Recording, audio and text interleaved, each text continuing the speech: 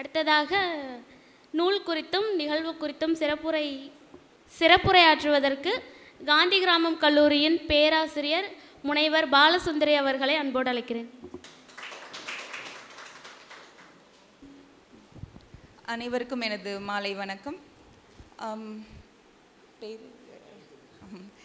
மாரிமுத்து அவர் டீட்டெயில்டாக அந்த புக்குக்குள்ளே போனாங்க.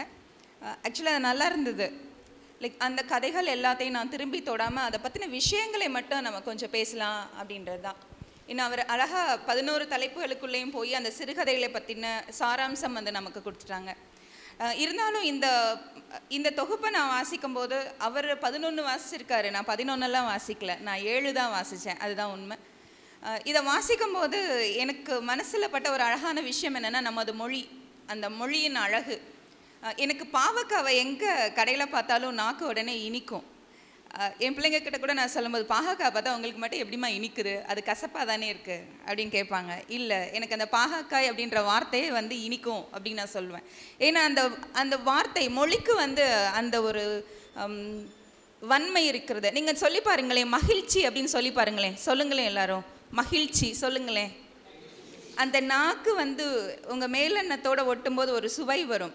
சொல்லி பாருங்களேன், திருப்பி சொல்லி பாருங்களேன், மகிழ்ச்சி சொல்லி பாருங்களேன். இதில் என்ன வைக்கும், நம்ம மொழி தானே. இதை வீட்டில் சொல்கிறதே இல்லை. நம்ம அடிக்கடி சொல்லி பாருங்களேன், மகிழ்ச்சியாக இருக்குன்னு. நிஜமாலுமே மகிழ்ச்சியாகவே இருப்போம். நம்ம வீட்டில் அடிக்கடி லவ் யூ சொல்லுங்கள், நானே பிள்ளைங்கக்கிட்ட சொல்வேன். நான் காலையில் எந்திரிச்சு குட் மார்னிங் சொல்கிறதுக்கு பதிலாக லவ் யூ சொல்லு, ஸோ தட் எல்லாருமே சந்தோஷமாயிடுவோம் அப்படின்னு சொல்லுவேன். இது எனக்கு ஒரு ப்ராக்டிஸாகவே வீட்டில் கொண்டு வந்துட்டேன். சொல்லுங்களேன், மகிழ்ச்சி சொல்லி பாருங்களேன், சத்தமாக சொல்லுங்களேன். இதில் என்ன வைக்கும், நல்லா இருக்குல்ல. நம்ம கண்ணெல்லாம் பிரைட் ஆகிடுச்சுல, இப்போது கண்ணே அகலமான மாதிரியான ஒரு விஷயம் உங்களுக்கு தெரியலையா? நேராக உட்காந்து பாருங்களேன், மூளை முழிச்சிருக்க மாதிரி இருக்கும். நம்மளுடைய கவனம் நமக்கே தெரியாமல் அப்படி விழித்து கொண்ட மாதிரியான ஒரு உணர்வு நமக்கு வரும்.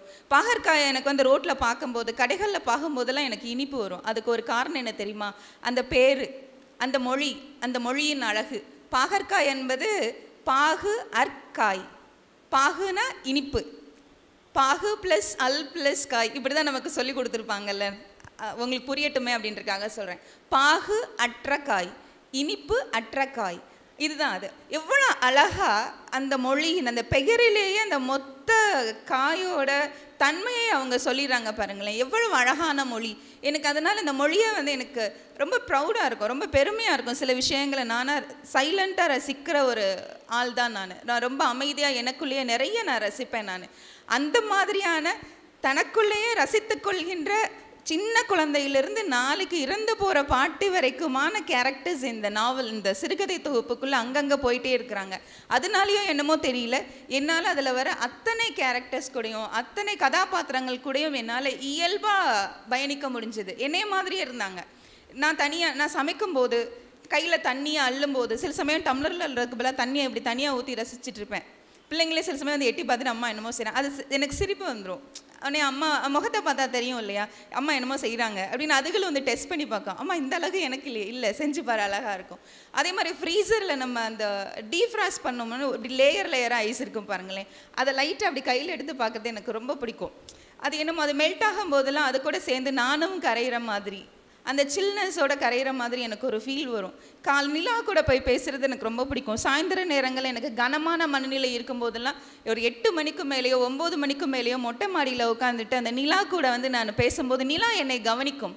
மனுஷங்க நம்ம பேசுகிற அத்தனை வார்த்தைக்கும் அவங்களுக்குள்ளேயும் ஒரு சிந்தனை ஓட தான் கவனிப்பாங்களே தவிர நம்ம அப்படியே வாங்கிக் கொள்பவர்கள் கண்டிப்பாக இருக்கவே மாட்டாங்க. அப்படி இருக்கிறதுக்கு வாய்ப்புமே இல்லை.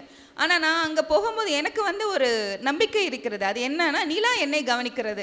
நம்ம வீட்டில் நிலா பார்க்குதுன்னு சொல்லி தானே சோறு ஊட்டுனாங்க. அதே மனநிலைமையும் என்னமோ தெரியல. இன்னும் போய் நான் நிலா கிட்ட நான் நிறைய என்னுடைய செய்திகளை பகிர்ந்து கொள்வது, என்னுடைய முக்கியமான முடிவுகள் எல்லாமே நிலாவுடைய துணையோடு தான் நான் எடுத்தேன் என்பதை கூட நான் சொல்லிக்கொள்வேன்.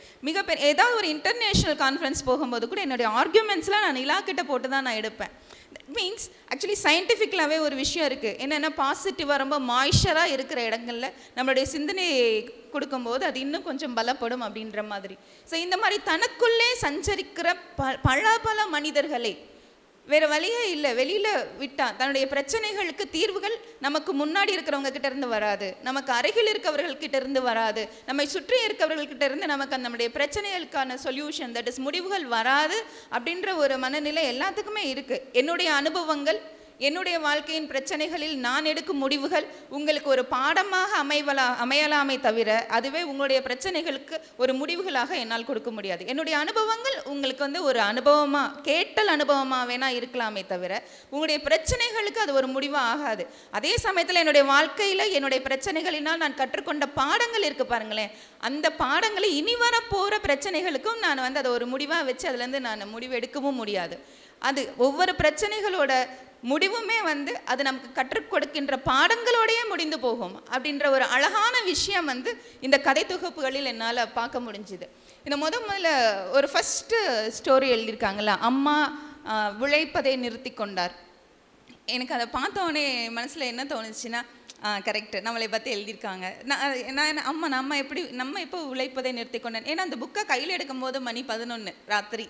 ஸோ நான் அந்த டெம்ப்ரரியாக நான் என்ன பண்ணேனோ அதை தான் யோசித்தேன். ஆனால் எனக்கு கொஞ்சம் கொஞ்சமாக ஆழமாக உள்ளே போச்சு. உள்ளே போகும்போது பெண்களுக்கான மனநிலை, பெண்களுக்கான ரோல், அதை அவர்களுக்கு இந்த சமூகம் கொடுத்திருக்கிற ஒரு இதுதான் நீ, இதை தான் நீ செய்யணும் அப்படின்னு அவங்களே அறியாமலே திணித்து வைக்கப்பட்ட சில விஷயங்கள், அதையும் தாண்டி பெண்கள் என்ன பண்ணுவாங்க தெரியுமா? இதில் கொஞ்சம் பேர் தான் இருக்கீங்க, கொஞ்சம் யோசிச்சு பாருங்களேன். இப்போ நம்ம ஏதாவது ஒரு கல்யாணத்துக்கு போகிறோம், ஏதாவது ஒரு விசேஷத்துக்கு போகிறோம், நல்லா டெக் பண்ணிக்குவோம், அலங்காரம்லாம் பண்ணிக்குவோம், நல்லா பட்டு சாரிலாம் போட்டு நல்லா ஃப்ரெஷ்ஷாக அங்கே போவோம். அங்கே போய் எவ்வளோ நேரம் நம்ம அமைதியாக இருக்கோன்னு மட்டும் கொஞ்சம் யோசிச்சு பாருங்களேன்.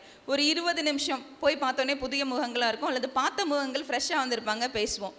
ஒரு அரை மணி நேரம் கொஞ்சம் அப்படி தள்ளி போகும் மகிழ்ச்சியாக. சாப்பிட நெருங்குற அந்த நேரம் நெருங்க வீட்டில் துவைக்காமல் போட்ட துணி ஞாபகத்தில் வரும், கூட்டாமல் போட்ட ரூம் ஞாபகத்தில் வரும், கலைஞ்சு போட்ட பழைய துணி ஞாபகத்தில் வரும். அதுக்கு அடுத்து நாளைக்கு ஒருவேளை அது ஞாயிற்றுக்கிழமையாக இருந்தால் நாளைக்கு பிள்ளைங்களுக்கு நம்ம செய்ய வேண்டிய வேலைகள் எல்லாம் ஞாபகத்தில் வரும். இந்த 1 மணி நேரத்தில் அத்தனையும் முடிச்சிட மாதிரி நம்ம இது செய்யலையே அது செய்யலையேன்னு மனசுக்குள்ளே ஓடியே அங்கே இருக்கும் அந்த 1.5 மணி நேரமோ 2 மணி நேரமோ அதையும் மொத்தமாக நம்ம பாழ்படுத்திட்டு நம்ம வந்துடுவோம். எங்கே போனாலும் இது நம்மளாம் எடுத்துக்கிறதா, அந்த வேலையை அப்படியே போட்டாலும் அது நடக்கும். ஆனால் நம்மளாவே தான் இது எனக்குரிய வேலை, இது எனக்காகவே, நம்மளே நம்மளோட சைக்கிக்குள்ள அந்த விஷயத்தை திணிச்சு வச்சுருக்கோம். நம்மளுடைய மனநிலைமை அப்படியே மாறியும் போயிடுச்சு. இது ரொம்ப இயல்பாக இந்த அத்தனை சிறுகதைகளிலும் ஒரு பெண்ணை சுற்றியே, அது குழந்தையாக இருக்கட்டும், ஒரு அடலசென்ட்டாக இருக்கட்டும், வளரிளம் பருவ பெண்ணாக இருக்கட்டும், ஒரு வயதான பெண்மணியாக இருக்கட்டும், இவர்களை சுற்றியே இந்த மொத்த சிறுகதை தொகுப்பும் வந்திருக்கு. ஆனால் இதில் என்னென்னா, இப்போ பெண்களுடைய பிரச்சனைகளை நம்ம எங்கே பேசணும்? பெண்கள் மத்தியிலே பேசுகிறதுனால என்ன இருக்க போகுது? பெண்களுடைய பிரச்சனைகளை, அந்த பிரச்சனைகளுக்கு காரணமாக யார் இருக்கிறார்களோ, அல்லது அந்த பிரச்சனைகள் யார் மூலமாக தீர்க்கப்படுமோ, அல்லது அடுத்த பிரச்சனைகளை எங்கேருந்து வருதோ அவங்கக்கிட்ட போய் பேசணும். நம்மக்கிட்ட ஒரு விஷயம் இருக்குது, பெண்களோட பிரச்சனைகளை பெண்களுக்கு மத்தியிலே பேசிட்டு அது ஒரு பெயின் நரேட்டிவ் மாதிரி, அழுகை, கூக்குரல், கூச்சல் அதையெல்லாம் போட்டுட்டு அப்படியே அந்த வெளிப்படுத்துறதுலையே நம்ம என்ன பண்ணுவோம்னா சந்தோஷப்பட்டு சாந்தப்பட்டு வெளியில் போயிடுவோம். அவ்வளோதான். அந்த பிரச்சனைகளுக்கான தீர்வுகள் எங்கேயுமே வரல. ஆனால் இதில் ரொம்ப அழகாக கொடுத்துருக்கிற ஒரு விஷயம் என்னென்னா, ஆண்களுக்கு மத்தியில் நம்ம பெண்களுடைய பிரச்சனைகள் பேசப்பட வேண்டும். புரிதல்கள் எங்கிருந்து வர வேண்டுமோ அவர்களுக்கிட்ட தான் நம்ம புரிந்து கொள்ள வேண்டிய விஷயங்களை நம்ம கொடுக்கணும் அப்படின்ற ஒரு கருத்தை அவர் நேரடியாக சொல்லாமல் கொஞ்சம் அழகாகவும் தீர்க்கமாகவுமே அதை சொல்லியிருக்காரு. அதில் ஒரு பர்டிகுலராக ஒரு சிறுகதை இருக்குது. அதில் என்னென்னா, அம்மாவை பார்த்துக்கிறதுல 3 மகன்கள் ஒரு மகள் அவங்க இருப்பாங்க. அம்மாவுக்கு உடம்பு சரியில்லாமல் ஆயிரும். அந்த ஹாஸ்பிட்டலில் கொண்டு போய் அம்மாவை திருப்பி வீட்டுக்கு கூட்டிகிட்டு வர வரைக்கும் நடக்கிற நிகழ்வுகளை மட்டுமே அது ஒரு சிறுகதையில் காமிச்சிருக்காரு அவர். அதில் கடைசியாக அந்த மகனுடைய மனமாற்றத்தை அவர் அழகாக தொட்டுட்டு போயிருக்காரு. யார் புரிந்து கொள்ள வேண்டும் அப்படின்றது, யார் ஒரு ஃபேமிலியில் பவர் சென்டர் அப்படின்னு ஃபீல் பண்ணுறோமோ அந்த பவர் சென்டர் ஷுட் அண்டர்ஸ்டாண்ட், அந்த பவர் சென்டர் தான் அதை புரிஞ்சுக்கணும். ஸோ மனமாற்றம், பெண்கள் பாதுகாப்பாக இருக்க வேண்டும் என்றால் யாருனால பாதுகாப்பாக இருக்க வேண்டும்? அந்த அவங்களுக்கு யார் அவங்களுக்கு எல்லா விதமான துன்பங்களையும் கொடுக்குறாங்களோ அவங்க திருந்தானா பெண்களுக்கு அந்த துன்பங்கள் நேராது. யார் இப்போ பாலியல் வன்முறைகள் நடக்குது அப்படின்னா நீ வீட்டுக்குள்ளே இருந்துக்கோ, அப்படி கிடையாது. ஸோ இப்போ ரொம்ப சாதாரணமாக சொல்லுவாங்க, எங்கள் பாட்டி காலத்தில் கோயில் மாடை கட்டி போட்டால் ஊரில் இருக்கிற பசு மாடெல்லாம் நல்லாயிருக்கும். இது உண்மை. ஆக்சுவலி எங்கே மனமாற்றம் வர வேண்டுமோ, எங்கே சீர்திருத்தம் வர வேண்டுமோ, எங்கே தங்களுடைய அதாவது சமூகத்தின் பால அக்கறை உள்ள ஒரு மனநிலை எங்கு வர வேண்டுமோ அவர்களை நாம் மறந்து விட்டு நீ எப்படி பாதுகாப்பாக இருக்கும், நீ எப்படி ஒடுங்கி போகணும், நீ எப்படி உன்னை மறைத்து கொள்ள வேண்டும் என்று நம்ம வந்து திருப்பி திருப்பி பெண்கள்கிட்டயே பேசிக்கிட்டு இருக்கிற ஒரு நிலைமையை இவர் அழகாக ஒரே ஒரு சிறுகதையில் அதை ரொம்ப அழகாக உடச்சி தள்ளுறாரு. எனக்கு இவர் ரொம்ப டீட்டெயில்டாக அந்த நாவல்ஸில் போயிட்டது இந்த சிறுகதைக்குள்ளே போயிட்டதுனால அதை ஒட்டி நான் வாசிக்கும் போது எனக்கு நினைவு வந்த மற்ற ரைட்டர்ஸை பற்றியும் பேசலாம் அப்படின்னு நான் நினைக்கிறேன். அதுதான் இப்போது அந்த அம்மா என்ன செய்து அம்மா தன் வேலை செய்வதை நிறுத்தி கொண்டாள். எப்போ அவங்க நிறுத்தி கொள்கிறாங்க அப்படின்ற அந்த சிறுகதையில் வந்து டெத்தை தான் நரேட் பண்ணுறாரு. அம்மா வந்து இறந்து போயிருப்பாங்க. அப்போது கல்யாணம் ஆனதுலேருந்து அந்த குழந்தைகளை வளர்க்க அவர் பட்ட கஷ்டத்தில் இருந்து அதற்கு அவங்க அப்பாவோட டாமினேஷன், அவங்க அப்பா அவங்களுடைய ஏதோ பணம் கொடுக்க மாட்டார், எந்த வகையிலையும் அவருக்கு சப்போர்ட் பண்ண மாட்டார். அந்த மாதிரியான ஒரு ஃபேமிலியில் அம்மா வந்து அந்த குழந்தைகளை எடுத்துக்கிட்டு அவங்க அம்மா ஊருக்கு போய் அங்கே இருந்து திரும்பி அவங்க அப்பா இறந்து போன அந்த சமயத்தில் திருப்பி இதுதான் உன் வீடு, இதுதான் உன் ஊர், நீ வந்து தான் அந்த சடங்கெல்லாம் செய்யணும் அப்படின்னு அவர் மேலே திணிக்கப்படுகிற அந்த சடங்கு முறைகள்லேருந்து எல்லாமே அப்படி விலாவாரியாக நம்மளுடைய மூட பழக்க வழக்கங்கள்னு சொல்கிறோம் பார்த்தீங்களா, மத ரீதியாகவும் அதாவது சமூக ரீதியாகவும் மதத்தை சார்ந்த சமூகம், அதன் ரீதியாகவும் அதற்கு அடுத்து ஜாதி, மதத்தை சார்ந்த மதம் வழியாக உருவாக்கப்பட்ட அந்த ஜாதி, இந்த ஜாதிக்கு மதம் கொடுக்கின்ற சில வரைமுறைகள். அப்போது நம்ம கடைசியாக பார்க்கும்போது இது எங்கேருந்து ஆரிஜின், இந்த பெயின், இந்த டைஸ், இந்த கட்டுப்பாடுகள், இந்த கட்டுகள், இந்த முட்கள் இதெல்லாம் எங்கேருந்து வருதுன்னு ஆழமாக நம்ம சிந்திச்சு பார்த்தோன்னா மதம் என்ற ஒன்றின் மீது நமக்கு இருக்கிற அந்த அபமிருதமாக என்ன சொல்கிறது நம்பிக்கை, அது நம்மளை எந்த அளவுக்கு கட்டி போட்டிருக்கு. நம்மளுடைய சைக்கியை வந்து முழுக்க நம்மளுடைய மனதை, நம்மளுடைய மனநிலைமையை அது எப்படி முழுக்க மதம் சார்ந்த விஷயங்கள், அந்த ரிச்சுவல்ஸ் அப்படின்னு சொல்கிறோம் பார்த்தீங்களா, அந்த சடங்குகள் சம்பிரதாயங்கள் சார்ந்த விஷயங்கள் நம்மளை எப்படி முழுமையாக மாற்றி இருக்கிறது அப்படின்ற ஒரு விஷயத்தை வந்து புரிந்துக்கிற மாதிரி ஒரு 8-9 பக்கம் தான். அந்த 9 பக்கங்களில் மிக அழகாக சொல்லியிருக்கிறாங்க. ஒரு பெண் என்பவள் வெளியில் வரணும் அப்படின்னா முதல்ல வந்து அவை நிறைய கட்டுக்களை வந்து தாண்டி தான் வெளியில் வர வேண்டியது இருக்குது. ஒரு பெண் குழந்தை பிறக்கும் போதே அவள் கல்யாணத்துக்காகத்தான் தயாரிக்கப்படுகிறாள் அப்படின்ற ஒரு உண்மையையும் அதில் வந்து ரொம்ப அழகாக சொல்லியிருக்காங்க. பெண் குழந்தைகள் மட்டுமல்ல, ஆண் குழந்தைகளுமே அப்படி தான். ஆம்பளைங்களை வந்து அழுகாதன்னு சொல்லி வச்சு நீங்களாம் வக்ரமாகி போயிடுறீங்களோன்னு எனக்கு சில சமயங்களில் பயமாக இருக்கும். நானே சொல்வேன், இந்த இமோஷன்ஸ் வெளியில் வந்துடணும், நம்ம வெளிப்படுத்த வேண்டிய விஷயங்கள் வெளியில் போயிடணும். அடைச்சி வைக்கிற குப்பைகள் தான் நாரும். உன் மனசில் வந்து சில வலிகள் இருக்கும்போது வலியை கண்ணீரால் தான் கழுவ முடியும்னா நீ கழுவிட்டு ஃப்ரெஷ்ஷாக உள்ளவா, தப்பே கிடையாது. ஆனால் இங்கே வந்து நம்ம அப்படி சொல்லலாம், அழுகை என்பது ஆண்களுக்கானது அல்ல, அழுகுவதும் அரற்றுவதும் புலம்புவதும் பெண்களுக்கானது. நீ புலம்பிக்கோ, அழுதுக்கோ, நீ அது ஏன்னா இவன் வந்து அங்கேருந்து வந்து இவங்க செக்யூர் பண்ணுறாங்களாமா. ஸோ ஆளுமை, அதாவது ஆணுடைய ஆளுமை என்பது அழுவதற்காக கிடையாது, நீ அழவே கூடாது, அழுபவன் ஆண்மகன் அல்ல அப்படின்னு சொல்லியே அவங்களுக்குள்ள அது அப்படியே திணிக்கப்பட்டு அது கொஞ்சம் கொஞ்சமாக வன்மமாகவே மாறி போய் ஆண் என்பவன் அதிகாரத்திற்காகவே பிறந்தவன், அவன் அதிகாரம் செய்வதற்காகவே பிறந்தவன், அதை அடக்கி ஆளுவதற்காகவே பிறந்தவன், தன்னுடைய இமோஷன்ஸை கூட வெளியில், தன்னுடைய உணர்வுகளை கூட வெளியில் இயற்கையாகவோ சுதந்திரமாகவோ எப்படி தன்னை சரிப்படுத்திக்குவதற்காகவோ கூட வெளிக்கொணர முடியாத ஒரு சூழ்நிலையை இந்த சமூகம் அவனுக்கு கற்பித்து அவனையும் ஒரு வலியை தாங்கக்கூடிய ஒரு மனுஷனாகவே வைத்திருக்கிறது என்ற ஒரு உண்மையையும் வந்து ரொம்ப அழகாக அந்த கதைகளுக்குள்ளே அவர் சொல்லியிருக்காரு. ஆனால் அந்த உண்மையை உணர்கின்ற நேரத்தில் வெடித்து சிதறும் போது, ஆணோ பெண்ணோ மனம் வந்து எல்லாத்துக்கும் ஒன்று தானே, அந்த உண்மையை உணர்ந்து அவன் வந்து வெடித்து சிதறும்போது அவனுடைய காலங்கள் எல்லாம் கடந்து போயிருக்கிறது, அவனுடைய வயது போயிடுச்சு, அவனுடைய எனர்ஜி போயிடுச்சு, எல்லாமே போயிடுச்சு. ஆனால் எல்லாமே முடிந்த நிலைகளில் வருகின்ற இந்த புரிதல்கள் வந்து கண்டிப்பாக எந்த பிரயோஜனமும் இல்லை அப்படின்றதையும் உணர்தல் அப்படின்றதும் புரிதல் என்பதும் சரியான சமயத்தில் அந்தந்த சந்தர்ப்பத்திலேயே நம்ம கையாளக்கூடிய மிக அழகான ஸ்கில்ஸ், திறன்கள் அப்படின்றத வந்து எல்லா சிறுகதையிலையுமே அவர் வந்து ரொம்ப அழகாக உணர்த்தியிருக்காரு. இன்னும் அதாவது லிட்ரேச்சர் அதாவது இலக்கியம் அப்படின்னு நம்ம எடுத்துக்கிட்டோன்னா இது நாள் வரைக்கும் அவர் பேசும்போது கூட சொன்னார், விளிம்பு நிலை மனிதர்களை பற்றிய ஒரு எழுத்து, நம்மளுடைய மொழி இதெல்லாமே வந்து 20வது நூற்றாண்டில் தான் கொஞ்சம் கொஞ்சமாக வெளியில் வந்திருக்கு. இதை நம்ம வந்து ஒத்துக்கணும். ஆனால் இந்த 20வது நூற்றாண்டிலையுமே வெளியில் வந்தது ரொம்ப சாதாரணமாக இல்லை. இதை ரைட்டிங் அப்படின்னா ஃபஸ்ட்டு அதை ஆரம்பித்து வச்சது, நாவல் அப்படின்ற ஒரு விஷயத்தை ஆரம்பித்து வச்சது யார் அப்படின்னா தலித் லிட்ரேச்சரை பொறுத்தளவுக்கு சிவகாமி ஐஏஎஸ் அவங்க தான். அவங்களோட இங்கிலீஷ் வெர்ஷன் வந்து த கிரிப் ஆஃப் சேஞ்ச், பழையன கழிதலும் அப்படின்னு சொல்லி ஒரு நாவல் இருக்கும். அது எத்தனை பேர் வாசிச்சிருக்கீங்கன்னு தெரியல. இந்த கதை தொகுப்புகளை நான் வாசிக்கும் போது எனக்கு அந்த நாவலை ஒட்டிய விஷயங்களை என்னால் மறக்க முடியல. அதை நான் நிறையா தடவை வாசிச்சிருக்கேன் அந்த நாவலை.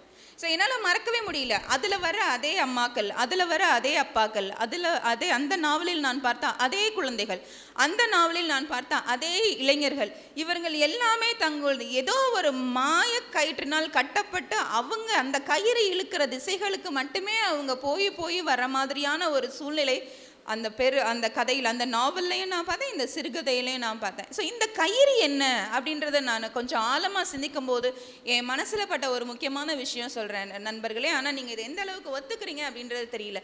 மதம் என்ற ஒன்று அதை விட்டு வெளியே வராதான் எந்த பிரச்சனைக்குமே வந்து நம்ம முடிவே காண முடியாது.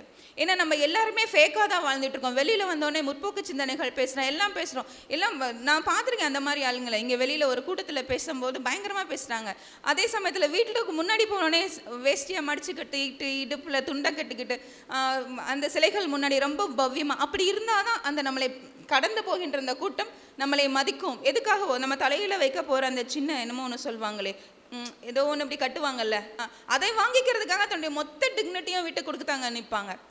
ஒவ்வொரு தன்னுணர்தல் அப்படின்றதும், தன் பலம் உணர்தல் அப்படின்றதும், தன்னுடைய சிந்தனை என்ன அப்படின்றதையும், இந்த டிக்னிட்டி அப்படின்னு சொல்லுவாங்க பாருங்களேன், சுய கௌரவம் அப்படின்றதும் ஒரு மனிதனுக்கு மதம் தான் கொடுக்கும் அப்படின்றது இல்லை. மதம் ஒரு வேளை இந்த கம்யூனிட்டி, ஒவ்வொரு கம்யூனிட்டியும் செட்ரைட் பண்ணுறதுக்காக, சில பழக்க வழக்கங்களை உருவாக்குவதற்காக வந்திருக்கலாம். ஆனால் எனக்கு அதை பற்றின டிபேட் வந்து ரொம்ப பெருசு, அதை நம்ம அப்படியே விட்டுருவோம்.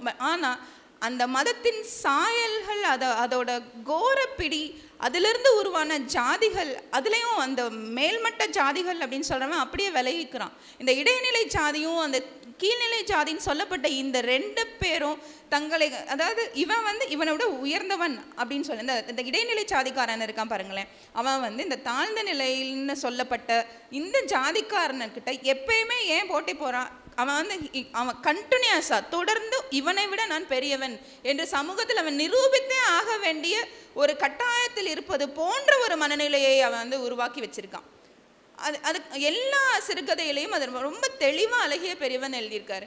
இதை வந்து இமயம் அப்படின்னு ஒரு ரைட்டர் இருக்கார், அவங்க எல்லாத்துக்கும் தெரிஞ்சிருக்கும், நீங்கள் படிச்சிருப்பீங்க. கோவேரி கழுதைகள் அப்படின்னு சொல்லிட்டு ஒரு அழகான நாவல். அந்த நாவலை படிக்கும்போது இதே மாதிரியான இவங்க என்ன பண்ணுவாங்கன்னா, அந்த கிறிஸ்டியன் ஃபேமிலி, அது அப்படியே ஹிந்து ஃபேமிலி, அது கிறிஸ்டியன் ஃபேமிலியாக கன்வெர்ட் ஆகும்.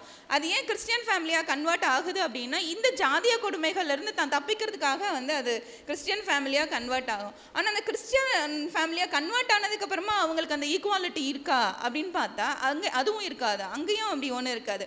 அந்த சர்ச்லாம் பார்த்தீங்கன்னா இவங்களுக்கு, அதாவது இவங்க அந்த தாழ்த்தப்பட்ட இனம் அப்படின்னு சொல்கிறவங்களுக்கு அந்த ப்ரேயர் கண்டக்ட் பண்ணுறதுக்கு ஒரு தனி நேரம், அந்த ப்ரேயர் கண்டக்ட் பண்ணாலும் மாஸ் அப்படி சொல்கிறாங்க, சண்டேஸில் நடக்கிற மாஸ். எனக்கு அதை பற்றி அவ்வளோவா தெரியாது.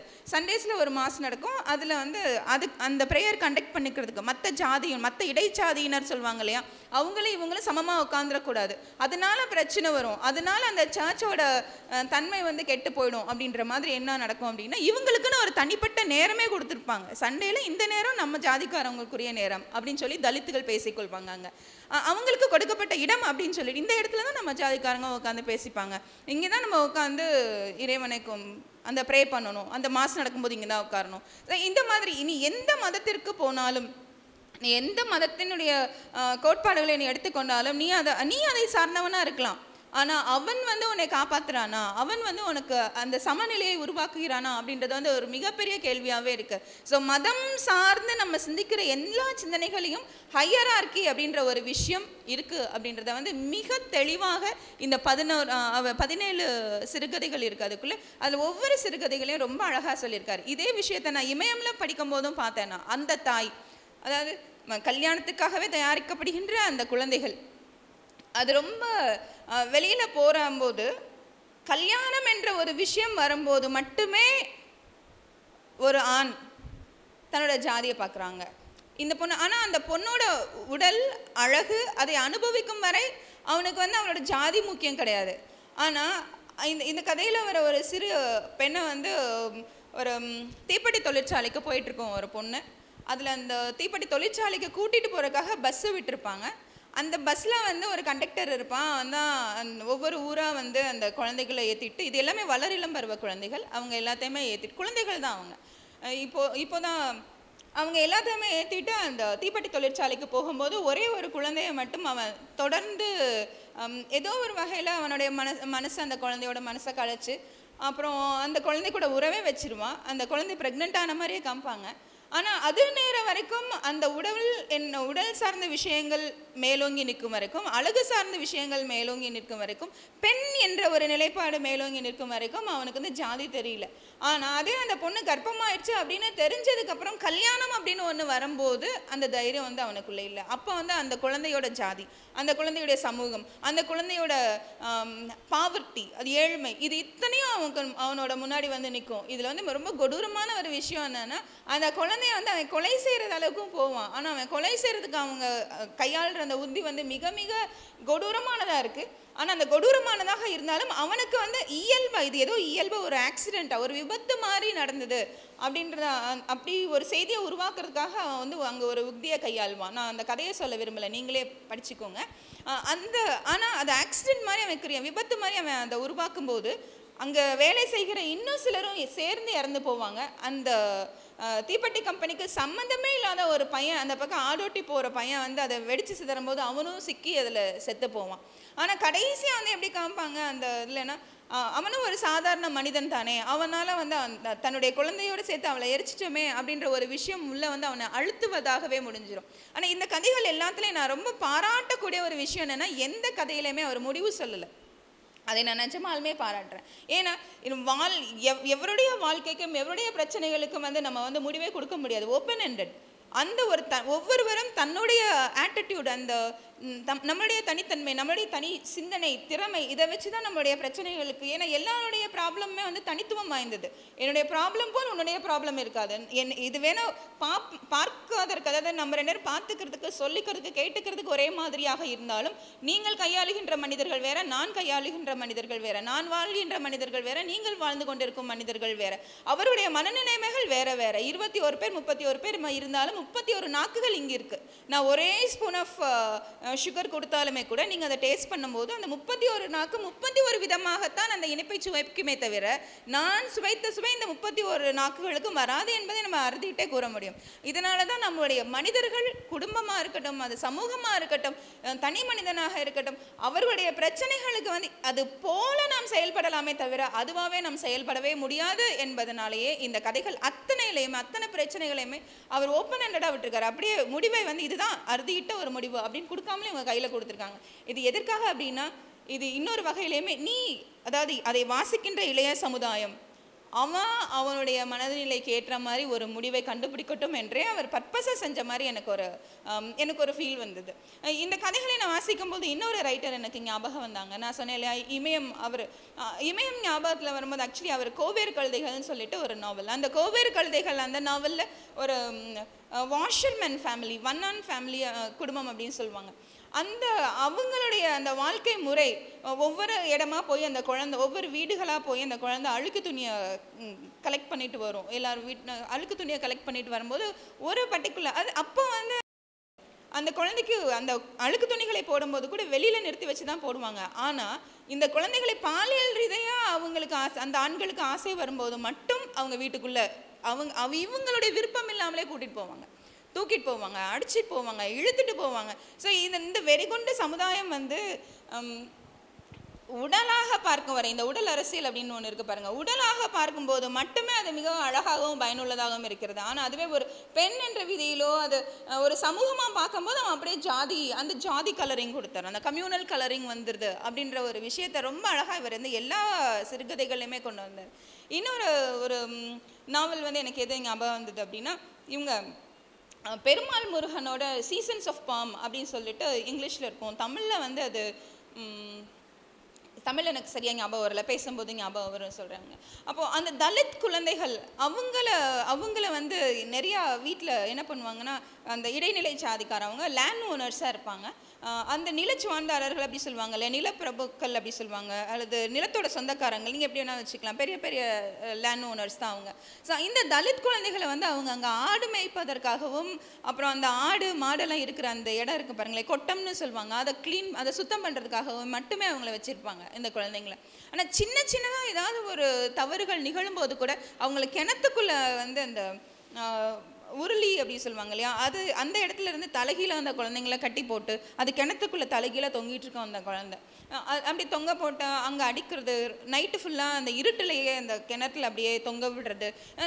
இதெல்லாம் நான் வாசிக்கும் போது கூட நான் நினச்சேன், நான் இல்லை கொஞ்சம் இவர் கதையை நம்ம அந்த வாசிக்கும் போது அதோட தாக்கம் வாசகர்களுக்கு, அந்த ரீடருக்கு வந்து கொஞ்சம் தாக்கம் அதிகமாக இருக்கணும்னு கொஞ்சம் வன்மத்தை சேர்த்தே இவர் கற்பனை பண்ணிட்டாரோ அப்படின்னு கூட நான் நினச்சேன். ஆனால் அதுக்கப்புறமா தான் நான் அந்த ரைட்டரோட ப்ரிஃபேஸ் வாசிக்கும் போது தெரிஞ்சுது, அது ஒரு பகுதி மக்கள்கிட்ட இந்த பழக்கம் இருந்தது அப்படின்னு சொல்லி. அதாவது இங்கே வந்திருக்கும் சிறுவர்கள் எல்லாமே முழுக்க என்னுடைய கற்பனைகள் கிடையாது, இந்த சிறுவர்கள் வந்து அப்படின்னு சொல்லி சில ஊர்களையும் சில பேர்களையும் அங்கே வந்து அவரோட ப்ரிஃபேஸில் அடையாளப்படுத்தியிருந்தார். அப்போது வந்து அந்த நாவல் வாசிக்கும் போது இருந்ததை விட அந்த நாவல் வாசித்ததுக்கு அப்புறமா நான் ப்ரிஃபேஸை படிச்சுட்டு அந்த ப்ரிஃபேஸை முடிக்கும் போது தான் எனக்கு வந்து அழுகையே வந்தது. அவ்வளோ நேரம் வந்து நான் வேற யாரோவா இருந்த அந்த நாவலை நான் வாசிச்சுட்டு இருந்தேன்.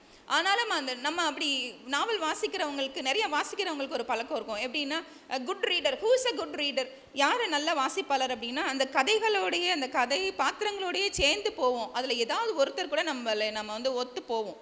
நம்ம ஆர்கியூமெண்ட்ஸ் உள்ளே வந்துகிட்டே இருக்கும் மனசில். அப்படி ஆர்கியூமெண்ட்ஸ் உள்ளே வந்தால் தான் நீங்கள் ஆக்டிவாக அதை வாசிக்கிறீங்கன்னு அர்த்தம், நீங்கள் வந்து உயிரோட்டமாக அதை வாசிக்கிறீங்க அப்படின்னு அர்த்தம். அது இல்லாட்டினா நமக்கு நம்மளே அறியாமலே இந்த புத்தகம் வாசிக்கிறது பிடிக்காது, நம்ம தள்ளி வச்சிரும், அது தள்ளி போயிடும். ஆனால் இந்த புத்தகத்தை நான் வாசிக்கிற வரைக்கும் என் மனசுக்குள்ளே இருந்த ஒரு ஆர்கியூமெண்ட், அது என்னுடைய ஆர்கியூமெண்ட் என்னென்னா, இவ்வளோ கொடுமை வந்து அந்த குழந்தைக்கு நடந்திருக்குமா, இவ்வளோ மனுஷங்க வந்து இப்படிலாம் பண்ணியிருப்பாங்களா, இந்த நாவலில் வந்து வன்மத்தை கொஞ்சம் அதிகமாக சேர்த்துருக்காரோ அப்படிலாம் எனக்கு தோணுச்சு. ஏன்னா சில குழந்தைகளை அடிக்கிறது அப்படின்றது என்னால் தாங்க முடியாது. என் குழந்தைகள் என் கூட இருந்தால் எல்லா நேரமும் கொஞ்சிக்கிட்டே இருக்கும். நான் சில சமயம் ஐயோ தள்ளி உட்காரேன் அப்படின்னு சொல்கிற அளவுக்கு எனக்கு கொஞ்சிட்டே இருக்கும். ஸோ அந்த அளவுக்கு நம்மளுடைய குழந்தைகள் அப்படின்றது, நம்மளுடைய மறுபதிப்பு அப்படின்றது அது குழந்தைகள் இல்லையா, அது அப்படிதான். ஆனால் அந்த குழந்தைகள் அந்த குழந்தைத்தன்மையை விடுத்து நம்ம ஒரு பெரியவங்க கிட்ட வாங்குற அளவுக்கு அதிகமான வேலையை வாங்கிட்டு, ஆனால் சின்ன தவறுகளுக்காக, மிகச்சிறிய தவறுகள்னால் என்ன நினைக்கிறீங்கன்னு, அவங்க தண்ணி பிடிச்சி வச்சிருக்கிற அந்த பானை பக்கத்தில் அவங்க உரசிட்டு போயிடுறது தெரியாமல், வேணுக்கும் செய்கிறது கூட இல்லை, உரசி தான் போகணும் அப்படின்றது இல்லை, தெரியாமல் அவங்க அதாவது குடி தண்ணீர் பிடிச்சி வச்சிருக்கிற அந்த பானைக்கு பக்கத்தில் இந்த குழந்தைகள் ஆடை பிடிக்கிறதுக்காக ஓடும்போதோ இல்லை வேறு எதையாவது பிடிக்கிறதுக்கு ஓடும்போதோ தெரியாமல் அதில் உரசிட்டு போகிறது கூட மிகப்பெரிய தவறாக தீட்டுப்பட்டுருச்சு. அப்படின்னு மிகப்பெரிய தவறாக அது கருதப்பட்டு அந்த குழந்தைகளை வந்து தலைகீழாக கிணத்துக்குள்ளே தொங்க வச்சு அடிக்கிறது, இவ்வளோ இந்த ஏரியாவுக்குள்ளே நீ வரக்கூடாதுல்ல, நீ இந்த அளவுக்கு நீ வந்துட்டேன்னு நான் உன்னை விட்டுட்டேன்னா இனிமேல் இருக்கிறவனெல்லாம் அதை செய்வான், அதனால உன்னை நான் இவ்வளோ தண்டிக்கிறேன் அப்படின்னு சொல்லியே செய்கின்ற அந்த கொடுமை. இதே மாதிரியான ஒரு சம்பாஷணை, இதே மாதிரியான ஒரு நிகழ்வை வந்து நான் இந்த கதை தொகுப்புகளுக்குள்ளே என்னால் வாசிக்க முடிஞ்சுது. ஸோ ஒன்னே நான் இப்போ விட்டுட்டேன்னா, அதாவது ஒரு ஃப்ரெண்ட் இருப்பான், 2 நண்பர்கள் இருப்பாங்க, அவங்க ஒரு காலேஜில் படிச்சுட்டு இருப்பாங்க. அதில் ஒருத்தன் வந்து இடைநிலை சாதிக்காரன், இன்னொருத்தன் வந்து தாழ்ந்த ஜாதின்னு சொல்லப்படுகின்ற ஒரு ஆள். அந்த இடைநிலை சாதிக்காரனோட அப்பா இறந்து போயிடுவாங்க. ஸோ இவங்க உடனே இவன் நண்பன் என்ற முறையில் காலேஜ் பிரின்சிபல் என்ன பண்ணுவார், நீ அவரை ஸ்கூலில் கூட்டிகிட்டு போய் வீட்டில் விட்டுட்டு வா அப்படின்னு சொல்லுவார். ஆனால் இவங்க 2 பேரும் ஒரே ஊரை சார்ந்தவர்கள், வேறு ஜாதிக்காரர்கள். இருந்தாலும் அவன் தன்னுடைய நண்பன் இல்லையா, எல்லாமே பகிர்ந்துக்கிறாங்க, தன்னுடைய நண்பன் இல்லையா, அதனால் கூடயே இருப்பான். அப்போது அப்பாவை அந்த பிணம் இருக்கும், அந்த சடங்குகள் செய்யும்போது அவங்க 2 பேரையும் அந்த அப்பாவை சுற்றி வர சொல்லுவாங்க. அந்த பையனை, அதாவது மகனை வந்து சுற்றி வர சொல்லுவாங்க. அவன் வந்து மயங்கிய நிலையில் இருப்பான். அப்போது அவனுக்கு என்ன பண்ணுவான்னா, வேறு யாரையுமே பிடிச்சிருக்க மாட்டான், பயங்கரமாக அழுது வேறு யாரோட கையையும் அவன் பிடிச்சிருக்க மாட்டான். தன்னுடைய நண்பன் இவன் தான், அந்த தாழ்ந்த ஜாதிக்காரன் என்று சொல்லப்படும். அந்த பையனோட பேர் அன்பரசன் வச்சுருக்காங்க. அந்த பையனோட கையை தான் அவன் பிடிச்சிருப்பான். அதனால் இவனும் வந்து நமக்கு ஒரு பழக்கம் இருக்கு இல்லையா. இப்போ நான் வந்து என்னோட மூத்தவர்கள் எல்லாருமே, என்னோடய ஃப்ரெண்டோட அப்பா அம்மா எல்லாத்தையுமே நானும் அப்பா அம்மா அப்படின்னு தான் கூப்பிட்றது வழக்கம். நம்ம உடனே அப்பான்னு சொல்லிடுவோம் இல்லைங்களா. அதே பழக்கம் வந்து அவங்கக்கிட்டேயும் இருக்கும். எனக்கு அதை பார்க்கும்போது என்னென்னா, இவன் வந்து தன்னுடைய நண்பன் அவனுடைய கையை பிடிச்சி அப்படியே சுற்றிட்டு வருவான். அங்கேயே ஒரு பேச்சு வரும், குழப்பம் வரும், சத்தம் வரும். ஆனால் இவனுடைய மனநிலைமை முழுசு எப்படி இருக்குன்னா, தன்னுடைய நண்பன் வந்து இப்படி அவனும் அப்பா போயிட்டாரேன்னா இவனுக்கும் அந்த மனசில் இருக்கும், இவனும் அழுதுட்டு இருப்பான். ஆனாலும் அந்த பிணத்தினுடைய சொந்த குழந்தை அந்த பையன் ரொம்ப அழுதுட்டு இருப்பான். பாதிக்கு மேலே நல்ல மயங்கி நிலையிலே இருப்பான். அவனை தாங்கி பிடிச்சிட்டு இந்த பொண்ணத்தை சுற்றி வருவாங்க. சுற்றி வந்து அந்த சடங்குகள் எல்லாம் முடிஞ்ச உடனே பெரிய பிரச்சனை வரும், பஞ்சாயத்து வரும். அதுக்கப்புறமா இந்த பையனை வந்து அவங்க தண்டிப்பாங்க. இப்போ நான் உன்னை விட்டுட்டேன்னா உன் ஜாதிக்காரனெல்லாம் அடுத்து இப்படி என்ன சுற்றி வருவான், இப்படி நீ சுற்றி வந்துட்டா நீ என்ன எங்களுக்கு அங்காளி பங்காளியாடா அப்படின்னு ஒரு வார்த்தை. அதாவது இவர்களை நம்ம சகோதரத்துவம் பேசுகிறோம், இறையாண்மை பேசுகிறோம். ஆனால் கிராமத்தில் தான் வந்து கலாச்சாரங்கள் கட்டி காக்கப்பட வேண்டும் என்றெல்லாம் பயங்கரமாக பேசுகிறோம். ஆனால் இந்த கிராமங்களுடைய வடிவமே நீங்கள் எடுத்துக்கிட்டிங்கன்னா யோசிச்சு பாருங்கள் நம்முடைய கிராமங்கள் எப்படி இருக்குன்னு. ஜாதி சார்ந்த தெருக்கள் தான் இன்னும் இருக்குது.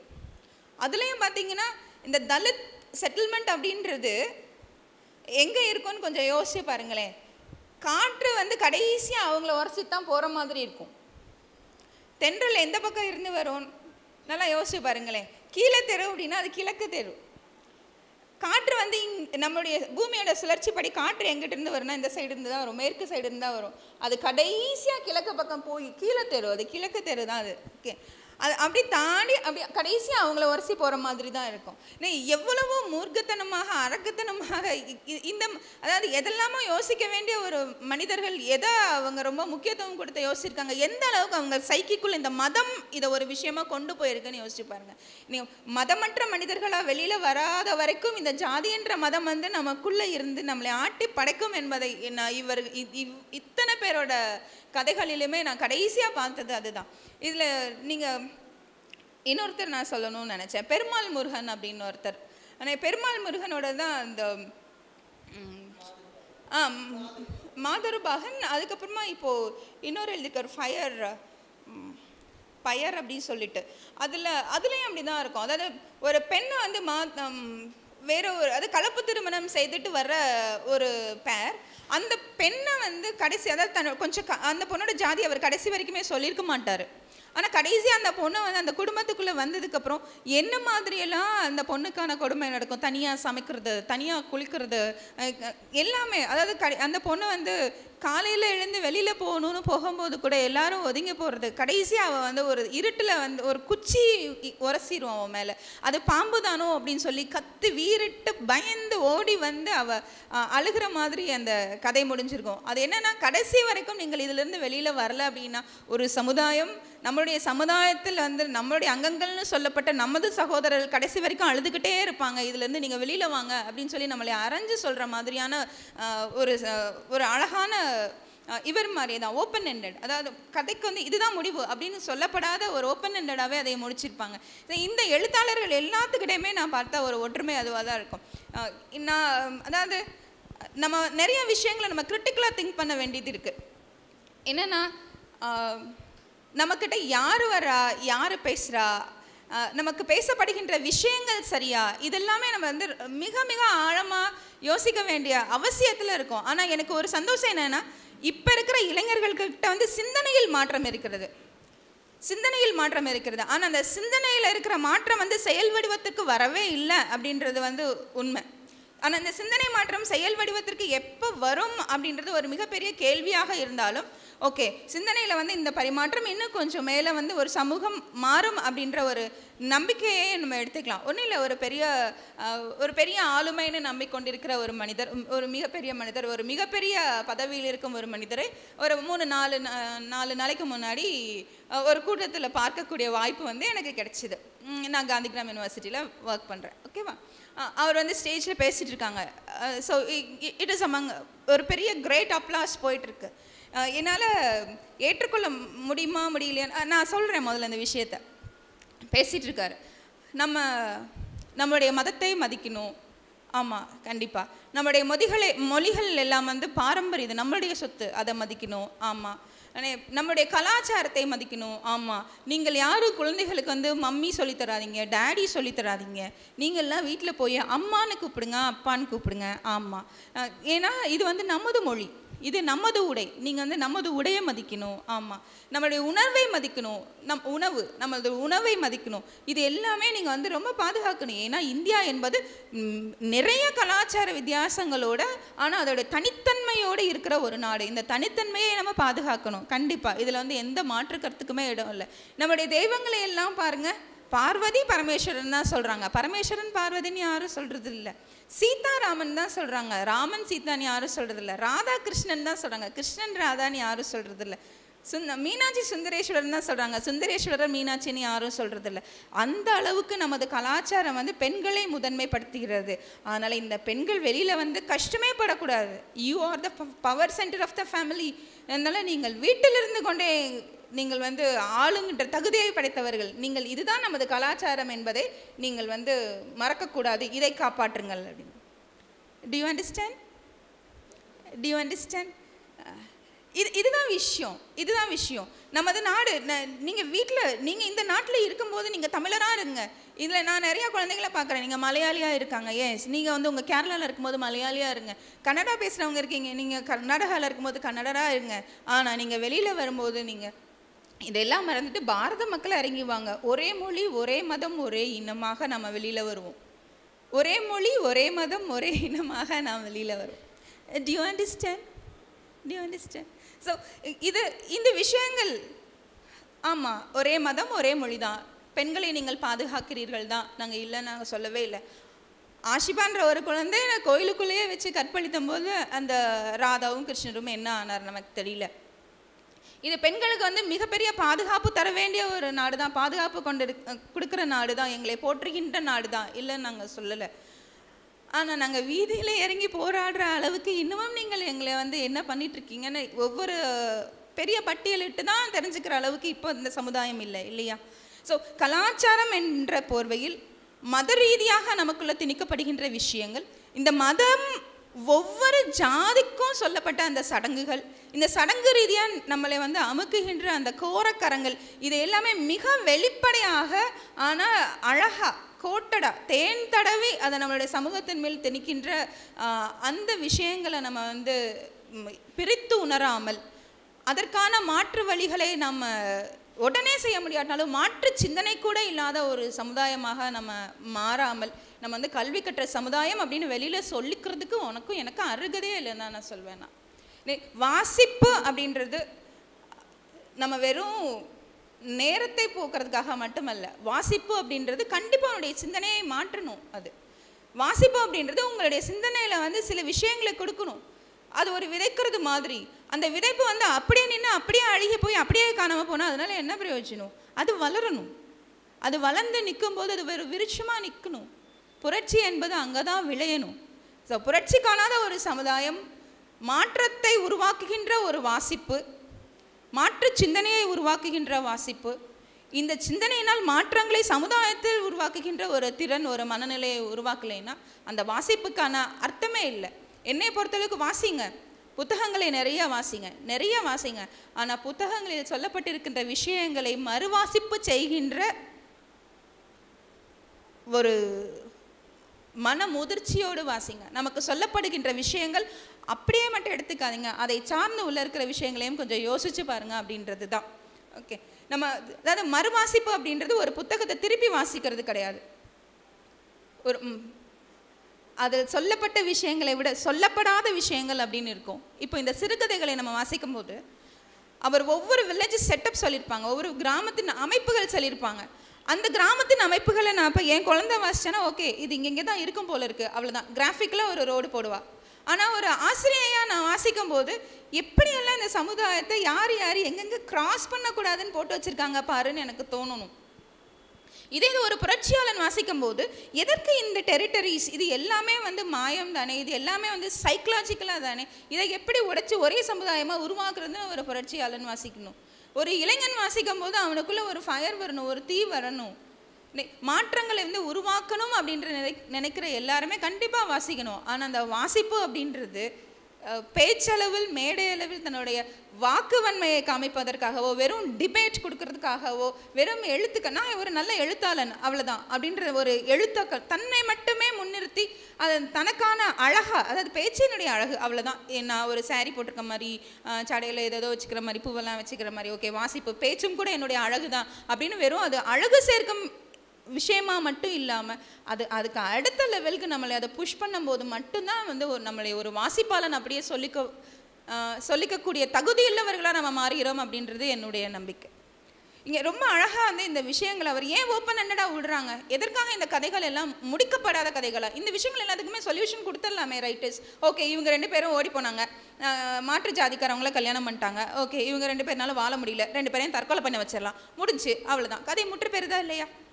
அவங்க 2 தற்கொலை பண்ணினா முற்று பெறுது. ஓகே இந்த ஊரில் இருந்தால் இவங்க 2 பேருக்கும் ரொம்ப பிரச்சனை, பஞ்சாயத்தில் போய் நிறுத்துறாங்க, இங்கே வாழக்கூடாதுன்னு ஊரை விட்டு தள்ளி நிற்கிறாங்க, சரி இது நமக்கு ஊரே தேவையில்லை, நம்ம ஊரை குவிட் பண்ணிவிட்டு வேறு ஊருக்கு போயிடறான்னு வச்சுக்கோங்க. அங்கே வந்து அவர் அதோட அந்த கதையை முடிக்க முடியும், அங்கே ஒரு முற்று கொடுக்க முடியும் அவரால். இப்போ இந்த அம்மா ஏன் உழைப்பதை நிறுத்தி கொண்டார் அப்படின்ற அந்த நாவல் பவர்ஃபுல் ஷார்ட் ஸ்டோரி, சிறுகதை. அதாவது மன ரீதியாக ஒரு பெண் தாயா வளரும்போது பெண் குழந்தையாக பாதுகாப்புக்குரியவளா அவளுக்கு நிறைய விஷயங்கள் கொடுக்கப்படலை, கட்டுப்பாடுகளுக்குள்ளே இருக்கா. அதுக்கப்புறம் பியூபர்ட்டி அப்படின்ற ஒரு விஷயம் வந்த உடனே அவளுதான் இனி அவள் வெளிச்சென்றால் அவருடைய ஆணுடைய ஸ்பரிசத்தால் அவரோட கரு உருவாக முடியும், அந்த கருவுறுதலால் அவளுக்கு பிரச்சனைகள் வரும் அப்படின்ற ஒரு நிலைமையில அவள் இன்னும் கொஞ்சம் வேற மாதிரி செப்பரேஷனுக்கு வரா. அப்படியே பாதுகாத்து அதே விஷயத்தை தான் ஒரு ஆள்கிட்ட கையில் கொடுக்குறாங்க. அவன் கல்யாணத்துக்கு அப்புறமா வந்து அவனுடைய ரோல் மதர்ன்ற ஒரு ரோல், மனைவின்ற ஒரு ரோல், மருமகள், இது எல்லாத்துக்குமே தனித்தனியா அவளுடைய சிந்தனை வந்து கடைசி வரைக்கும் அடுப்படியை விட்டோ, முற்றத்தை விட்டோ, அந்த பால் புட்டியை விட்டோ, தொட்டிலை விட்டோ, கடைசியாக கட்டிலை விட்டோ, பாயை விட்டோ வெளியில் வரவே முடியாது. இத்தனை கட்டுக்களையுமே வந்து கொடுத்து அந்த பெண்ணுடைய அடையாளத்தை அப்படியே மாற்றுறாங்க. ஆனால் அவள் வெறும் வேலைக்காரியாக மட்டுமே உள்ளே ஓடிக்கிட்டே இருக்கிற அந்த பொண்ணு எப்போ அவள் வந்து தன்னுடைய வேலையை நிறுத்தி கொள்கிறாள் என்றால் கடைசியாக அவள் சாகும்போது மட்டும்தான் நிறுத்திக்கிறாள். ரொம்ப நாளைக்கு முன்னாடி எங்கள் அம்மா வந்து ஒரு தடவை ஏதோ ஒரு எனக்கு இன்னும் அது மனசில் நிற்குது, எனக்கு அது வழியாக கூட இருக்குது, அதை நான் அவங்கக்கிட்ட சொல்லிக்கணும்னு கூட ஆசைப்பட்றேன். இந்த நேரத்தில் ஐயோ நாளைக்கு நான் சாகிறேன்னு எனக்கு இன்றைக்கி தெரிஞ்சா என்னை குளிப்பாடுறது கூட தண்ணி பிடிச்சி வச்சு தாண்டி சாகணும், இல்லைன்னா அதை மறந்துடுவீங்க நீங்கள் அப்படின்னாங்க. எனக்கு அந்த விஷயம் வந்து எனக்கு அன்னைக்கு பளிர்னு பட்டுச்சு. எனக்கு அது உண்மை. என்னோட அம்மா வேலை பார்க்குறவங்க, வீட்டில் எங்களுக்கு தேவையான அன்னையிலேருந்து நான் வந்து மிக நல்லா சமைக்கிறத கற்றுக்கிட்டேன். எங்கள் அம்மா வர்றதுக்கு முன்னாடி அன்னையிலேருந்து நான் சாப்பாடு வைப்பேன். எங்கள் அம்மா அந்த என்னம்மா அப்படின்னு கேட்டாங்க ஒரு நாள். இல்லைம்மா ஒன்றும் இல்லை. ஆனால் அந்த வார்த்தை இது நாள் வரைக்கும் எனக்குள்ளே ஓடிட்டுருக்கு. ஆனால் அம்மாவானதுக்கப்புறமா மிக வேகமாக எனக்குள்ளே ஓடிட்டுருக்கு.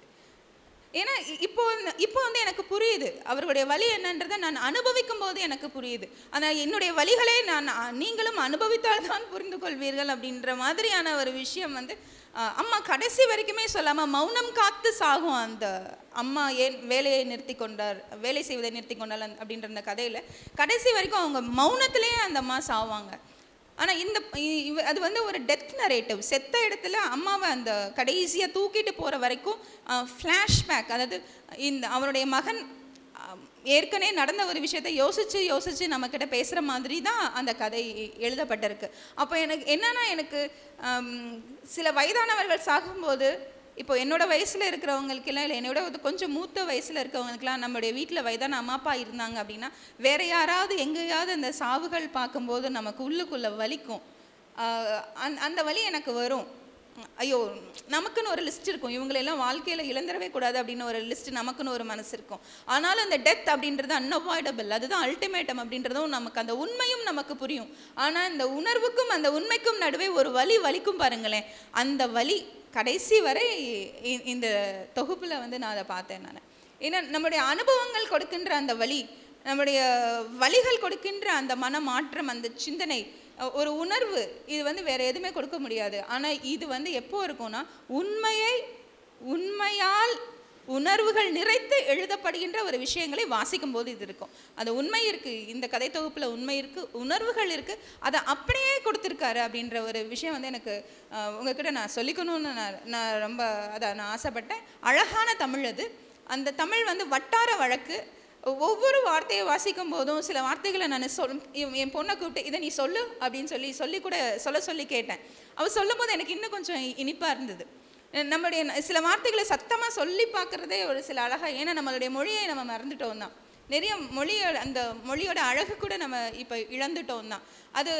இது வந்து ஜாதி மொழி அப்படின்னே, மொழிக்கே வந்து ஜாதி கற்பிக்கப்பட்ட ஒரு சமூகத்தில் தான் இருக்கிறோம். அவன் பேசுகிற பாஷையை வச்சு அவன் என்ன ஜாதின்னு சொல்கிறவங்களும் உண்டு இப்போது. ஆனால் அந்த மொழிக்குள்ளே இருக்கிற ஒரு அழகுன்னு ஒன்று இருக்குது பாருங்களேன். அதாவது அழகியல் அப்படின்றது it is not an appearance, அதுக்குள்ளே இருக்கிற கான்டென்ட். அது ஐ use to say beauty is not an appearance, பியூட்டின்றது outfit கிடையாது, பியூட்டி இஸ் அ கான்செப்ட் அப்படி சொல்வேன் நான். அதுக்குள்ளே இருக்க அந்த பொதுமை, அதில் பொதிந்திருக்கிற அந்த பொதின்மை இருக்குது பாருங்களேன், அதுதான் அழகு. அந்த அழகை வந்து நம்ம மனிதம் கொண்டு பார்க்கணும், மனித உணர்வுகளோடு பார்க்கணும், மனிதர்களை நம்ம நேசிக்கிற அந்த நேசத்தோடு பார்க்கணும், யாருடைய மனித மாண்பையும் சிதைக்காமல் பார்க்கணும். இந்த விஷயங்களை கொண்டு நம்மளுடைய வாழ்வியல் முறைகளை நம்ம அமைத்து கொண்டோம் என்றால் கண்டிப்பாக அது நம்ம இந்திய இறையாண்மை அப்படின்னு சொல்கின்ற அந்த விஷயத்தை நம்ம கை கொண்டு சந்தோஷமாக நடக்க முடியும் அப்படின்றது என்னோட கண்டிப்பான ஒரு நம்பிக்கையாக இருக்குது. ஏன்னா ஒரு பெரிய அரசியல் தலைவரே பேசும்போது எனக்கு இது ரொம்ப பெரிய ஷாக்காக இருந்தது. நாடார் ஸ்கூல்ஸில் நிறைய ஸ்கூல்ஸ் வச்சுருக்காங்க, தெரியும் உங்களுக்கு. அங்கே போய் நான் நிறைய தடவை லெக்சர் கொடுக்க போயிருக்கேன், டீச்சர்ஸ்க்கு ட்ரைனிங் கொடுக்க போயிருக்கேன். அங்கெல்லாம் வந்து ஒன்று முன்னாள் முதலமைச்சர்னு போட்டிருப்பாங்க. மேக்ஸிமம் நான் பார்த்தது வந்து பெருந்தலைவர் காமராஜர் அப்படின்னு தான் பார்த்துருக்கேன். அவருக்கு பின்னர் காமராஜர் நாடார் அப்படின்னு போட்டது ஏதாவது ஜாதி சங்கங்கள் போட்டிருக்குமே தவிர பள்ளிகளுக்குள்ளே நான் அந்த மாதிரி பார்க்கல. உண்மை அதுதான். பள்ளிகளுக்குள்ளே பெருந்தலைவர் காமராஜர், கல்வி தந்தை காமராஜர், கல்வி கொடுத்தவர், இந்த மாதிரி வேற ஒரு அடைமொழிகளோடு தான் அவருடைய பெயர் போயிட்டு இருந்தது. ஆனால் அன்னைக்கு நான் பார்த்தேன், நான் வந்து மிகப்பெரிய ஜாதியற்ற ஒரு சமூகத்தை உருவாக்க வேண்டும் அப்படின்னு சொல்லி ஒருத்தர் பேசிட்டு இருந்தார். ஏன்னா இது எங்கள் யூனிவர்சிட்டி வந்து கிளாஸ்லெஸ் சொசைட்டியை உருவாக்குறது தான் மிஷன் அப்படின்னு சொல்லி போட்டிருக்கோம். அதுதான் எங்களோட மோட்டோ ஆஃப் காந்திகிராம் யூனிவர்சிட்டி, அதுதான். சரிங்களா? அதை பற்றி பேசும்போது ஒரு பெரியவர் பேசுகிறாரு. இப்போ ஒரு 4 நாளைக்கு முன்னாடி மிகப்பெரிய தலைவர் தான். ஓகே, அவர் பேசுகிறாரு. பேசும்போது காமராஜ் நாடார், முத்துராமலிங்க தேவர், வாவு சிதம்பரம் பிள்ளை, இனி யாரோ கட்டபொம்மன் உடையார் என்னமோ சொன்னார். கட்டபொம்மனோட ஜாதியவே எனக்கு இப்போ தான் தெரிஞ்சு. என்னமோ ஒரு இது சொன்னார், நாயக்கர் என்னமோ இந்த மாதிரி ஏதோ சொல்லிட்டே வந்துட்டு கடைசியாக எனக்கு பொறுக்க முடியாத ஒரு விஷயம், மனசு கொஞ்சம் அழுதுது நிஜமாலுமே. எனக்கு பொறுக்க முடியாது, எனக்கு உள்ளுக்குள்ளே தைத்த ஒரு விஷயத்தையும் சொன்னேன். சுப்பிரமணிய பாரதி ஐயர் அப்படின்னாரு.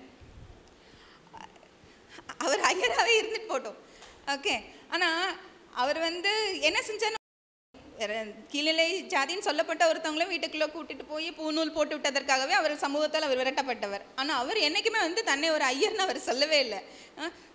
சுப்பிரமணிய பாரதி ஐயர் இவர்கள் எல்லாம், இந்த மாதிரியான பெருந்தலைவர்கள் எல்லாம் வாழ்ந்த உருவாக்கிய தமிழ்நாடு, இந்த தமிழ்நாட்டில் இவர்கள் எல்லாம் நினைத்தபடி இந்த ஜாதியற்ற சமுதாயத்தை உருவாக்க வேண்டும். செத்து போச்சு மனசு. இவ்வளோ நாள் யாருக்குமே தெரியும். அதை யோசித்தேன், என்ன ஒரு அழகான பேச்சு, என்ன ஒரு இதுதான் இந்த களம். பேச்சு என்பது நமக்குள்ள எவ்வளோ ஒரு மாற்றத்தை உருவாக்கும், பேச்சு என்பது எவ்வளோ பெரிய ஒரு தாக்கத்தை உருவாக்கும். என் குழந்தைங்க எல்லாம் பார்த்தேன் நான், பிஎஸ்சி உணர்ச்சிசப்பட்டு கைதட்டுறாங்க. அவங்களுக்குள்ள உள்ளே போனது என்னன்னா ஒன்றுமே இல்லை, ஜாதியற்ற சமுதாயத்தை உருவாக்க வேண்டும் அப்படின்ற இந்த வார்த்தையில் அவங்க உணர்ச்சிசப்பட்டு கைதட்டுறாங்க. ஆனால் அத்தனை ஜாதியையும் அவர் அங்கே மேடையில் உருவாக்கிட்டாரு, அதை நமக்கு ஞாபகப்படுத்திட்டாரு, அதோடைய அடையாளத்தை அப்படியே வச்சுக்கிட்டு இருக்காரு. அப்படின்றதையும் இவர்களால் இந்த அடையாளங்களை தூக்கிட்டு போய் இவங்க வந்து இந்த சமுதாயத்தை உருவாக்க முடியுமா அப்படின்ற அந்த கிரிட்டிக்கல் திங்கிங் அங்கே இல்லை. எனக்கு அது ஒன்று தான் வழி. ஸோ நம்ம படிச்சிட்டோம் அப்படின்னு சொல்கிற இந்த ஒரு சமுதாயம், கல்வி அறிவு பெற்ற இந்த ஒரு சமுதாயம், முற்போக்கு சிந்தனையாளர்களின் கூட்டம், வாசிப்பாளர்களின் பெரும் கூட்டம் அப்படின்னு நானும் இவரை மாதிரியே ஓப்பன் ஹேண்டடாகவே விட்டுறேன். இவர்கள் எல்லாம் சேர்ந்து ஜாதியும் தன்னோட பேரோடையே தாங்கி கொண்டு, திருமண பத்திரிகைகளிலையும் தாங்கி கொண்டு, ஊராக அதை பற்றி பேசிக்கிட்டு, மேலே கீழேன்னு அந்த அடையாளங்களோடைய உடம்புலையும் தூக்கிக்கிட்டு, ஜாதியற்ற ஒரு சமுதாயத்தை, ஒரு இணக்கமான ஒரு சமுதாயத்தை, சமநிலையை வந்து இங்கே உருவாக்க போகிற அந்த சொர்க்கம், என்ன சொல்கிறது, சொர்க்க நாடாக எப்போது தமிழ்நாடு மாறுமோ எனக்கு தெரியல. இதுதான். ஸோ மாற்று சிந்தனை அப்படின்றது கண்டிப்பாக அவசியம். இந்த மாற்று சிந்தனை வந்தால் மட்டுமே புரட்சி நடக்க முடியும். புரட்சி நம்மளுடைய இளைஞர்கள்கிட்ட சாத்தியமா அப்படின்ற ஒரு கேள்வி கேட்டால் உடனே அவங்க வந்து நேராக போய் அந்த மாட்டுக்கிட்ட தான் நிற்பாங்க. ஏன்னா நம்ம வந்து ஜல்லிக்கட்டில் நாங்கள் பெரிய புரட்சி பண்ணிட்டோமே, ஓகே, அந்த மாட்டுக்கிட்ட மட்டும்தான் நிற்பாங்க. பட் டியர் ஃப்ரெண்ட்ஸ், அந்த ஜல்லிக்கட்டுக்குள்ளேயும் ஜாதி இருந்த கதைகள் எல்லாம் இருக்குது. அதற்காகவே வெட்டப்பட்ட மாடுகளும் வெட்டப்பட்ட தலைகளும் எவ்வளவோ. ஒரு விஷயத்தை நம்ம காப்பாற்றிட்டோம் தான், ஆனால் அதோடைய கிளை சிந்தனைகள், அதுக்குள்ளே இருக்கிற அந்த கிளை என்ன சொல்கிறது ப்ராப்ளம்ஸ், அதை வந்து நம்ம என்ன சிந்திக்கவே இல்லை. அதை நம்ம இன்னும் ஒன்று சேர்க்கவே இல்லை. ஒரு விஷயத்தை காப்பாற்றிருக்கோம், அவ்வளோதான். அதாவது எல்லாரும் போராடி நாங்கள் கல்யாணம் தான் பண்ணி பிழப்பத்துக்கோன்னு சொல்லி வச்சுருக்கிறோம், அவ்வளோதான்.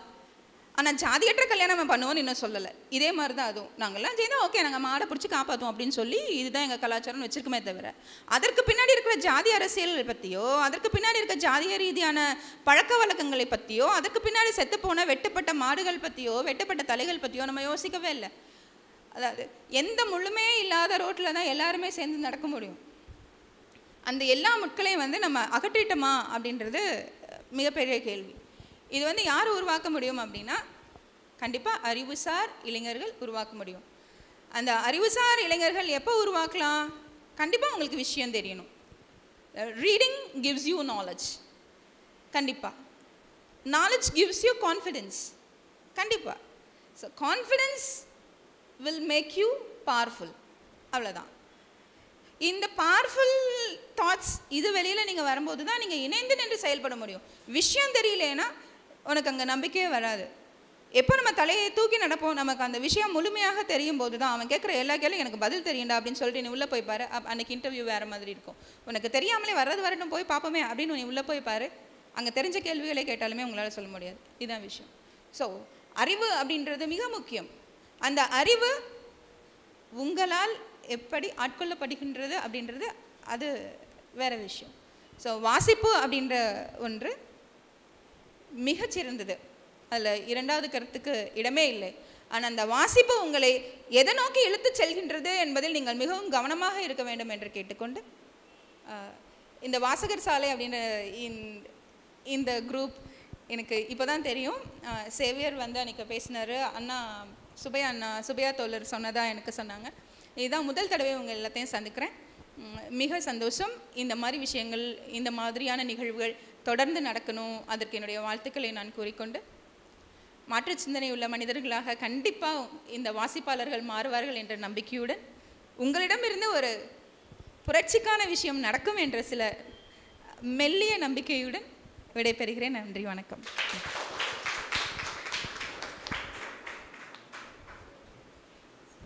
பேராசிரியர் வகுப்பில் உட்காந்து மாரல் கிளாஸ் கேட்குற ஃபீல் வந்துச்சு மேம். ஏன் அப்படி சொல்கிறேன்னா, அந்த மாரல் கிளாஸில் மட்டும்தான் பாடத்தை தாண்டின விஷயங்கள் என்னெல்லாம் இருக்குது, வாழ்வியலை சார்ந்த விஷயங்களை எப்படியெல்லாம் அணுகணும், எது சரி தப்பு, இந்த மாதிரி பல விஷயங்களை சொல்லி கொடுப்பாங்க. எனக்கு நிஜமாகவே அந்த ஃபீல் கொடுத்துச்சு மேம்.